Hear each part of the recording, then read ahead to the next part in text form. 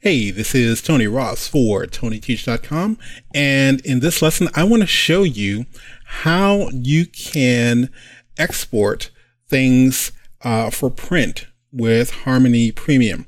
Now there are a couple ways, but there's a little technique, a little trick I figured out, and I'm going to show you that. Also, TonyTeach is turning 50. Well, not exactly. Actually, I'm turning 50. And to celebrate that, I'm going to be throwing out some crazy discounts, but more on that later. Anyway, so we have our character Camper here. And what I want to show you is, right now the scene is set up. If we go to scene settings, this is at 1920 by 1080. And it's doing the default camera pixels, and it's showing what the default setting is and everything. That's great. So I'm going to cancel that for now. So the trick I want to do, I want to use this for print. I want to use this for actually doing some t-shirts, and the sizes are very specific. They're pretty large.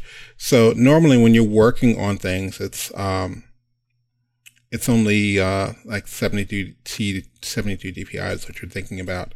But let's zoom in here. So Camper is a vector, and we've got that size going on. But one thing I want to do, I want to grab my camera. Let's go to my top view for a second. I want to zoom in on Camper, just kind of mainly make it about her face. Bring this in closer. Like, she's staring at you, dog. Okay. All right, that looks good. So this is what I want to be the main focus. So now I'm going to take a look at the node view, and what I need to look at is the right node down here at the bottom. And again, this is not in Essentials. This is me doing this in Harmony Premium. So what I want to do is I want to export a ping file. But before I do that, problem is this is not going to be the size that I need it at. So what I need to do, I've already zoomed Camper in as large as I want her. So what I want to do here, I'm going to go to my library, make right to modify, and let's take this first little key here. Keep in mind we've zoomed all the way in here. I think I'm going to drag her here, and it's going to call her print, Camper print. And hopefully I did this the right way. And if not, I'm going to be showing you the wrong way. All right, so now what I want to do is I want to make a new document.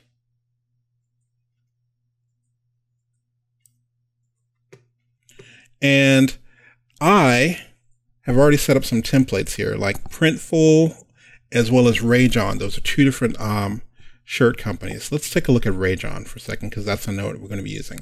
I set up a width of 8058 by a height of 6000.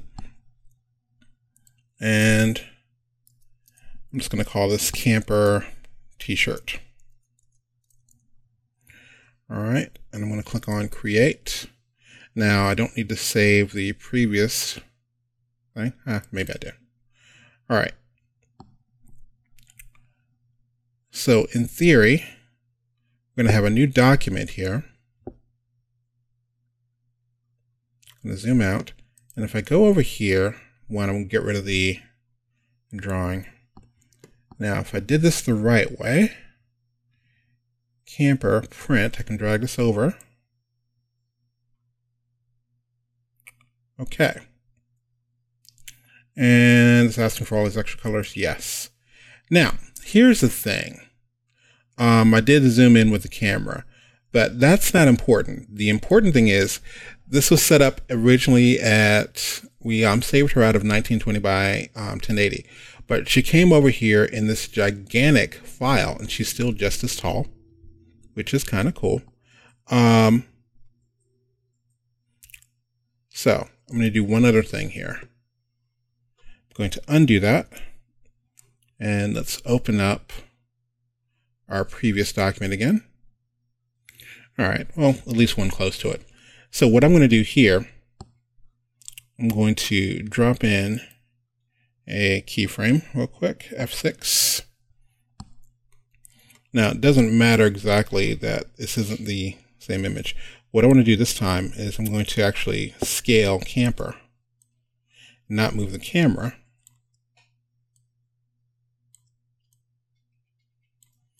And because I feel like being extra difficult, let's move her arms close to where they were earlier. And Shift B. Shift B again. Let's give her a different hand. Where's that sword? There it is. All right. Press B, bring that down a little bit. Okay. So what I'm going to do now is I've scaled her, not the camera, but I've scaled camper. So what I can do, let's go back over here, right to modify, and let's do camera or camper print 2. All right. Okay. Now again, this size is scene settings. Where are we at? 1920 by 1080. So, I'm going to make a new document, and again, I've got Rage on. And of course I've set these up. These aren't automatically there. I've made my own little templates here. Camper T.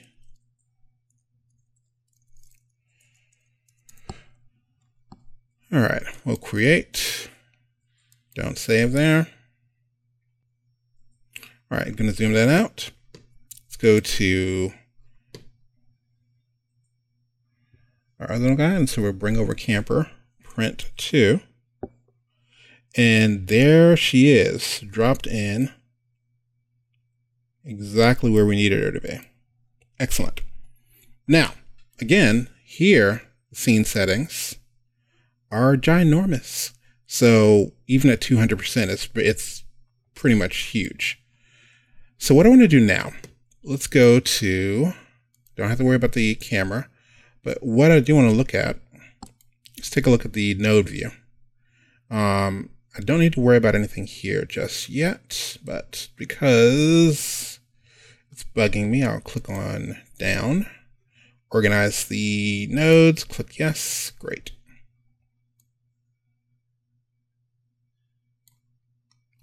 All right, so that looks a little bit better. What I need to find is the right node, not R-I-G-H-T, but W. There we are. Way over there in the corner. Okay, so right node. I'm going to click here. And the right node by default, the drawing type is set up as a TGA. What I want is actually a PNG. And not just any PNG. I need PNG 4 because I want the background transparent. All right, that is important. All right, so the drawing folder is called frames. I could technically make one called to, matter of fact, let's do this real quick. Let's go to choose. And instead of camper t-shirt, there's that. I'm going to make a new folder, and I'll just say to underscore print. So I know what that's for. We click on choose. We got a PNG 4. That's good. And we'll close it out. The cool thing about this is, what if I think, you know what, I need not only a PNG, but I also need a JPEG. So I can actually copy this right node, Command C, Command V, and we'll bring this over here. And here, that's also going to print, and so we can say, give me, well, let's see if we can find a JPEG. There we are. Okay, it's going to look weird because JPEG is going to have a it's not a transparent background there. So yeah, it's just going to be all black, but you'll get the picture.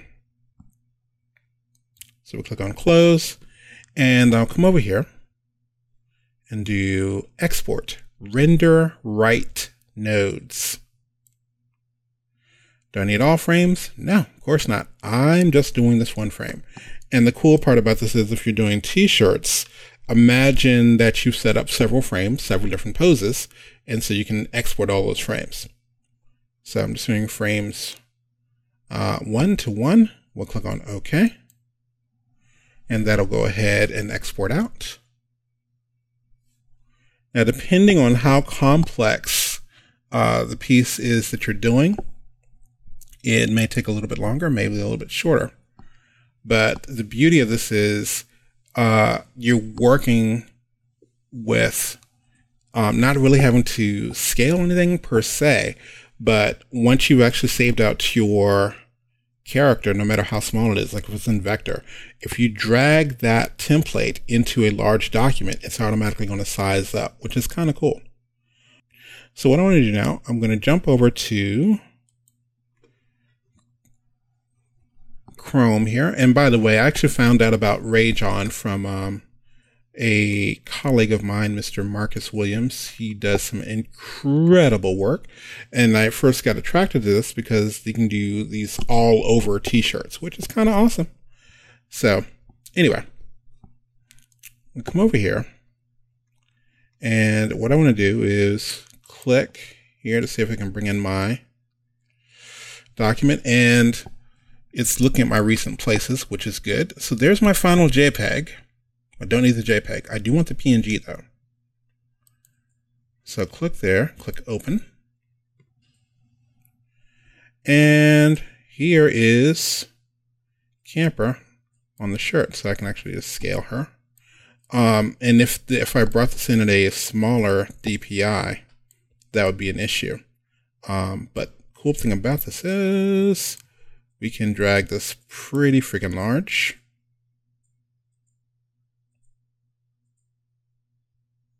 Oh, that's kind of cool. The blade like lands on the arm. And there's even like this little scale at the bottom there. Ooh, that's kind of cool. Kind of like that. But yeah, there we are. And the deal is I can do that because the actual file is so freaking huge. So yeah, there's Camper. Blown way up on a t-shirt. And I can come up here and let's say I make that standard, and they're saying the base price would be $25. Okay, not too bad. So yeah, I may have to actually order that. That looks kind of flipping cool. So imagine any character you've animated, you know, just kind of exporting that out. There's no more jumping through hurdles, going to Illustrator or Photoshop and trying to figure out DPIs. No, go ahead and set up your different templates inside of Harmony, and set up your different scene settings. And whether it's for print, like going to a book, or like I'm doing, just kind of working with t-shirts, you can use this practice. Last but not least, let's talk about me. So, Sunday, September 9th, I turned 50. Yay, me. So in celebration of that, we have shut down our, what is that called? Our Selfie store. And, we're only on Gumroad right now. So if you go to our Gumroad store, we've got several of our things, our newest training, turnaround rigs and Harmony Essentials, as well as Camper, the anatomy of a 30-second short there, as well as Animate to Music. All of these are on sale right now, but you have to use the discount code Tony's50. Okay. And what does that get you? I'm releasing 50 coupons because I'm turning 50. But Each one of these you can get for $10 each. So I only have 50 coupons. So $10 each. Once they're gone, they're gone. So between now and September 9th, you can catch these for $10. So whichever comes first. If all 50 coupons go in a day, that's going to be it. If September 9th hits and like there's still coupons left, I've got to shut that down because yes, Tony like still has to pay rent. So anyway, $10 each. Coupon code is Tony's 50, and I've got the links down in the description as well as the little cards that are popping up. So anyway, check that out. Share with friends. Yeah, if you notice how slow my computer's moving, I need to grab a new one. And Apple's rumored to come out with a new Mac Mini. Yay! Anyway, I'm rambling. This has been Tony Ross for TonyTeach.com. Make art, not excuses. So go make something. Have a good one.